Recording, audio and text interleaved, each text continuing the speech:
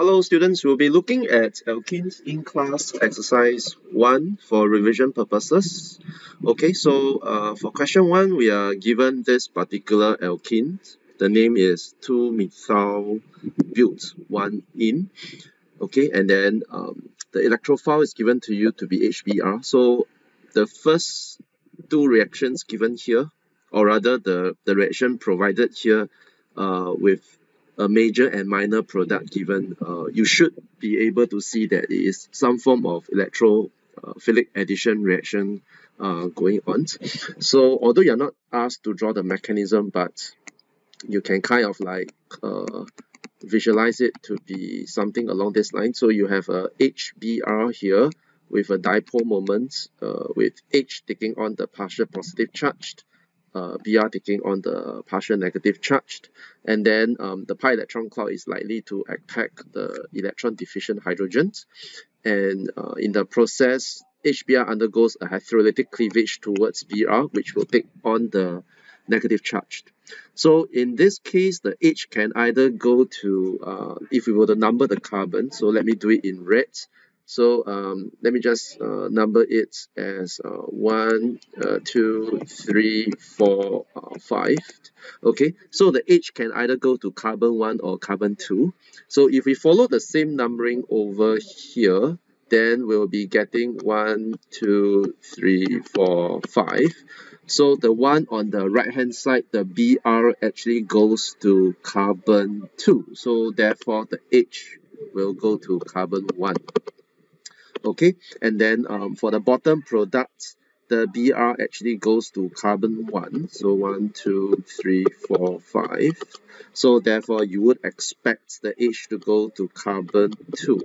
Okay, so I'm just going to draw in a H for convenience. Of course, you guys don't really need to draw in if you don't feel like doing so. So I'm going to color code again. This is the H we are talking about. And of course, this is the Br being added into the carbocationic carbons. Okay, so the question's asking you, can you draw the carbocation which gives you the particular product reflected on the right hand side? So what you're going to do is, after understanding how the whole process goes, what you're going to do is you are just going to sketch out the unknowns, okay, carbocations. So in this case, carbon number 2 will take on the partial positive charge. If you wish to draw in a H, you can do that. Okay, and of course we can follow the numbering as well, 1, 2, 3, 4, 5. Okay, and then we'll do the same thing below. 1, 2, 3, and then we're just going to put an H here, and then we do the same numbering. This will be 1, 2, 3, 4, 5, and then of course the positive charge will be at carbon number 1. Okay, so these are the two carbocation which we are going to draw. So the first carbocation, if you are able to see, is actually on carbon 2. So it's bonded to 3 alkyl groups. Okay, the first carbon, of course, is carbon 5, 3, and 1. So these are the 3 alkyl groups it's bonded to. So therefore, you will designate the carbocation as tertiary. And then the other carbocation is bonded to only 1 alkyl group, where the first atom is actually carbon number 2. So this will be primary. Okay, so this is how you go about answering the question. And of course, the major product will come from the one with the tertiary carbocation, because tertiary carbocation is more stable than primary carbocation. And as you learn from your lecture notes, the more alkyl groups you have, alkyl groups are actually electron donating in nature, it will help to stabilize the carbocation more. Okay, so the more R groups you have, the more stabilized will be a carbocation. And therefore, my major product is expected to be the one with the tertiary bromides, and then the primary bromides will be the minor products. Okay, some of you are asking why alkyl groups are electron donating in nature. I think occasionally I have explained in class, so maybe I can take this very short opportunity to just give you a brief idea why alkyl groups are electron donating in nature. So if you are going to sketch out a typical carbocation, let's say we sketch out the tertiary carbocation over here. So the tertiary carbocation will look something like this. I will have a methyl group, a CH3, okay, projecting inwards. and then I will have another CH3 projecting out. Okay, and then what I'm going to do here is this will be a CH2 CH3. So in the process, I'm just going to sketch out maybe a H over here and a CH3 over here, and then I will purposely sketch out the CH sigma bond, okay, in purple, that is formed between the sp3 hybrid orbital of the carbons and the 1s orbital of the hydrogens. Okay, I'm going to put in purple. Okay, so after I put in purple, I'm going to draw out the p orbital, okay, of the carbocation. So I'm going to put a positive charge next to it. Okay, so this is the empty p orbital, so I'm going to put empty here. Okay, and then of course the sp3 ch sp3 1s sigma bond will be filled with 2 electrons. I purposely drew them in such a way that you can see that the sp3ch bond, right, is actually facing the empty p orbital. Yeah, so because the cc bond is freely rotatable, right, so occasionally I'm going to have the sp3 1s sigma bond facing the empty p orbital, and when they face each other there will be an induced inductive effect. So this stabilization in chemistry we call it hyperconjugation. Okay, so this is known as hyperconjugation. So this hyperconjugation is the origin of the electron donating effect of alkyl groups. So the more alkyl groups you have, the greater the probability of this induced inductive effect by the CH bond onto the empty p orbital of the carbocation. So this actually helps to stabilize the carbocation. Okay, so I hope it gives you a short glimpse on what exactly is happening. The next question we are going to look at is question 2, where you have this particular alkene. So it's named as 3-methyl built 1-in. So we're going to number the carbons.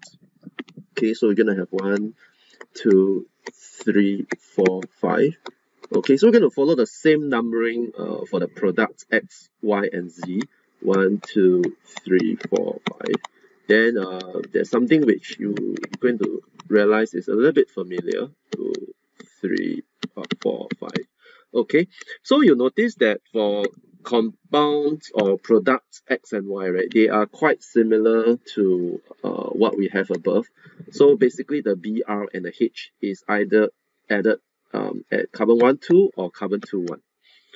Okay, but carbon Z is a bit, product Z is a little bit special because the Br is neither added to 1 or 2, then it's added to 3, which comes as quite unusual. Yeah, but we're going to uncover why that's the case later on. But that's not so important for now. Okay, so I think the first thing we're going to do is describe the mechanism for the reactions. Okay, so basically you're supposed to draw the mechanism for electrophilic additions. Okay, so yeah, so as usual, when you are drawing electrophilic addition, you're supposed to show all partial charges, and remember to write out the title. So electrophilic addition is very important. And then of course the dipole moments for HBr, delta plus, delta minus. And remember that it's different from alkenes, where is homolytic cleavage. Okay, so it's a full arrow representing electron pair movement. So we're going to have an electron pair from the pi bonds attacking the electron deficient H, and the HBr bond will break heterolytically towards the Br, so the Br will take on the minus charge. And because we are generating the carbocations, and this particular step generates unstable species, so it will be the slow step, meaning it will be the rate determining steps. Okay, so usually what we normally do is we will generate 2 carbocation, because in this case it's asymmetrical alkenes. Okay, so you would expect perhaps to generate 2 carbocation that are different from one another. So we have a secondary carbocation on the left and a primary carbocation on the right. So by inspection, you realize that the secondary carbocation will give you Y, and the primary carbocation will give you X. Okay, but in order to answer the question properly, because the question asks us to describe the mechanism between 3-methyl-but-1-ene with HBr to give compound Y, so we have to follow what the question wants. So we shouldn't be writing out both carbocation. We should just delete one of them because it's not necessary. Remember, in exams, when you answer a question, be explicit about it. So if the question asks you for something, you just go for that something. Don't give things like this or this or this or this. Yeah. Okay. Then from here, you know that I have a bromide. Okay, which will be attracted via they will be attracted because they have opposite charges. So this will be the fast step. You'll be attacking the carbocationic carbon. So this will be the fast steps. Okay, so I'm going to draw the products for the fast steps. Okay, so I'm going to end up with something like this, Br. Okay, so essentially this is actually compound Y. Okay, so I'm going to write Y over here. Okay, so yeah, essentially we are done with drawing the mechanism leading to Y. Okay, so the mechanism leading to X, if you are being asked to draw, it will be basically this particular carbocation, the primary carbocation, with the bromide going to represent in green. Okay, attacking this H. Okay, so I'm going to get X from here. Okay, getting Z is a little bit hard. It's a bit harder, so I'm going to explain it in the next part. Yeah, but of course, the first, for part B, you are being asked whether compound Y will be optically active. Okay, as per lecture, if you have seen the video on the lecture, in order to explain whether it will be optically active, you have to show the three-dimensional, or rather the trigonal planar geometry of the carbocation. Okay, so in this case, I'm going to show you the trigonal planar geometry. So we have a H over here, okay, projecting in, and then we have a CH3 projecting out. Okay, and then we have an isopropyl group, CH3. Okay, so this is a carbocation. Okay, so you notice that in the electrophilic addition fast steps, the bromides can approach the trigonal planar carbocation from the top, okay, and bottom plane of the carbocation with near equal probability. Okay, why I say it's near equal probability? Because in this particular case, it will be almost, or you can safely say that's 50-50. But let's say if I have any groups here, which I'm circling in purple, right, that are optically active or with a chiral center, yeah, then the bromide will not approach the carbocationic carbon with near equal probability. The reason I'm not gonna elaborate over here, but just ensure that you are aware that if the two groups are not, if they have a chiral center on their own, or even let's say this is not a H, it's something else with a chiral center, then the bromide is not likely to approach the carbocationic carbon, or you can say that it's carbon bearing the positive charge with near equal probability. Okay, it has got to do with transition state theory, which is not elaborated in H2. And because it's going to approach, in our case here, the bromide is approaching the carbocationic carbon with near equal probability. I'm going to end up with a racemic mixture. Okay, so the racemic mixture will cause Y to not be optically active because the plane polarized light will rotate in both directions, and the rotation will cancel each other out. Okay, so that will be the explanation we have for Y. Okay, and then we have a part Z here asking you to draw the carbocation leading to the respective products. This will be relatively straightforward because we have done the above. So for X, it will be the primary carbocation. Okay, so this will be the primary carbocation. For Y, it will be the secondary carbocation. And for Z, interestingly, is actually the tertiary carbocation. So in terms of stability, this will be the most stable, followed by the secondary, followed by the primary. Some of you might be wondering, how is it possible to get the carbocation Z? Okay, so I'm going to roughly explain. How do I get Z? So basically, this particular carbocation, I'm going to just circle it in black, is secondary, right? But the secondary carbocation is actually not the most stable because potentially there is a little edge here, okay, which is not drawn, and it can undergo what you call a hydride shift. So when the edge gets shifted to the secondary, to attack or to form a bond with the carbon bearing the positive charge, in this case a secondary carbon, right? In this way, you will actually form what we call a tertiary carbocation.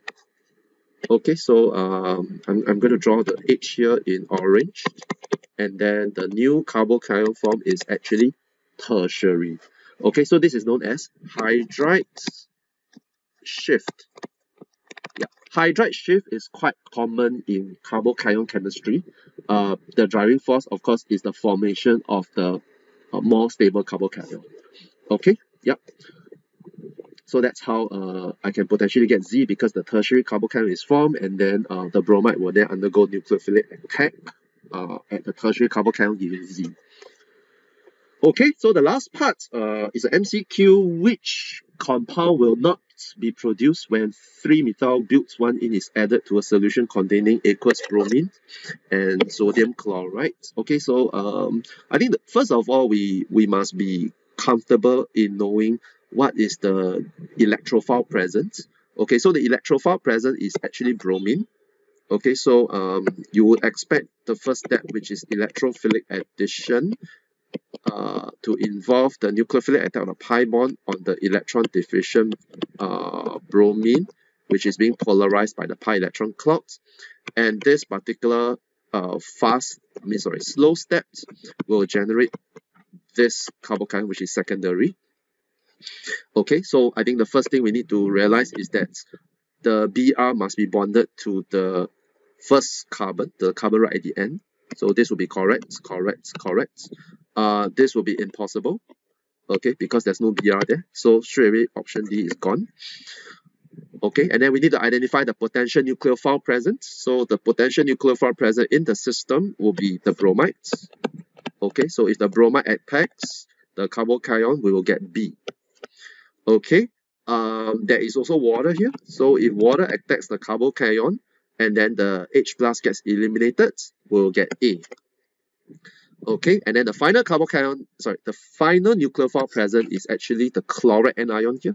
Yeah, so chloride anion is the nucleophile. So if the chloride anion attacks the carbocation, we'll get C. Okay, so A, B, C are likely to be produced, and then we straight away cross D out. Yeah, because in the first instance, we know that B will be an impossible product. So therefore, the option will be B. Yeah, so yes, we can answer the question right at the beginning, but we choose to go through them step by step in order to understand the chemistry a little bit more. Okay, so that will be the end of in-class exercise 1. Please look out for the other video on exercise 2.